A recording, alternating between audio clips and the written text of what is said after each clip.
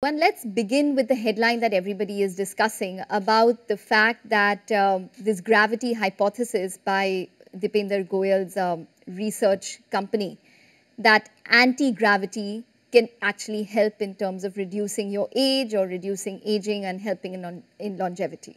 I like the term hypothesis because it is a good hypothesis, but still a hypothesis. There is some truth that vascular health and brain health go hand in hand, and that if you stand up, the cerebral circulation drops by 10 to 20%, or if you have diseases like high blood pressure or diabetes, you compromise cerebral circulation, which can cause cognitive decline. But where it remains a hypothesis is that there are no biomarkers to this effect. And the inversion phenomena, even done by NASA, does not show anything to prove that the cerebral blood flow is the lifeline of longevity. So one has to look at it carefully. I agree this is a good hypothesis he has come up with, and one needs more facts.